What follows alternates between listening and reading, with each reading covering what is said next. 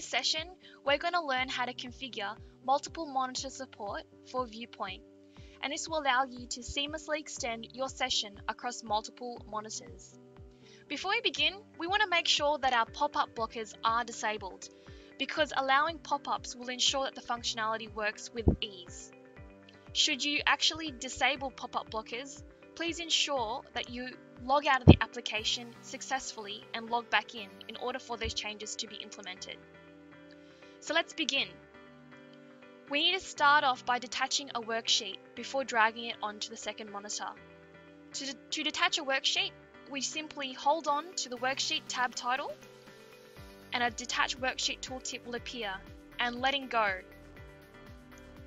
As you can see, by letting go, this will open up a secondary internet window that will replicate the market info widgets and information in the primary window. By detaching the worksheet first, this will then allow you to pick it up and then drag it to a child monitor or a secondary one.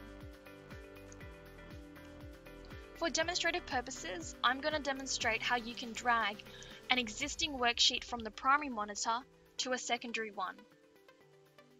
Let's minimize our primary monitor on the left and maximize our secondary monitor on the right.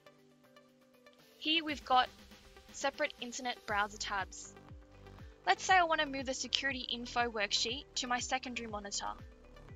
All you need to do is press the Control key on your keyboard and hold it down, pick up the security info worksheet and drag it to the secondary window and let go.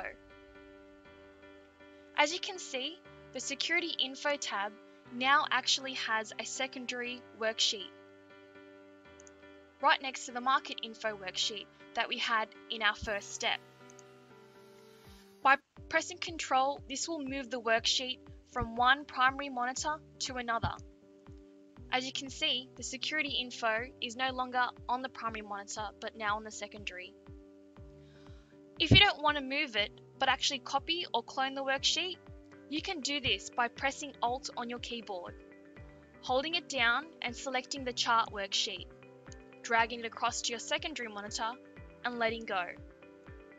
This will replicate or copy your chart onto your secondary monitor.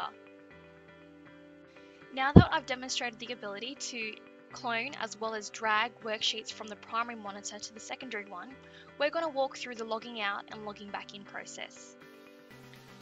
For demonstrative purposes, I'm going to name this worksheet 2 by double clicking on the heading and putting a 2 at the end of it, just to indicate that this is the second child window.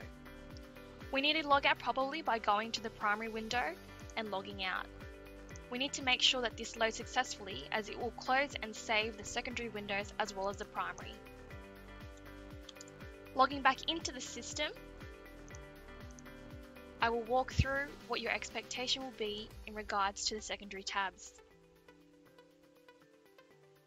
As it's loading, you will see that the secondary worksheets will appear as secondary internet browser tabs on the main window.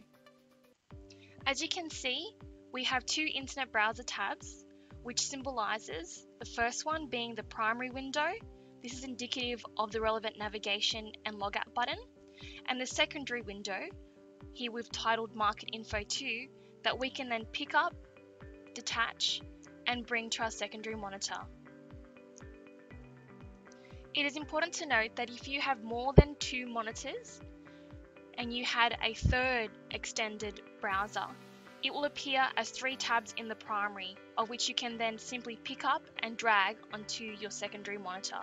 Just another handy tip, the maximum number of worksheets that you can have open at any one time is 10 worksheets, and this is combined across any open monitors.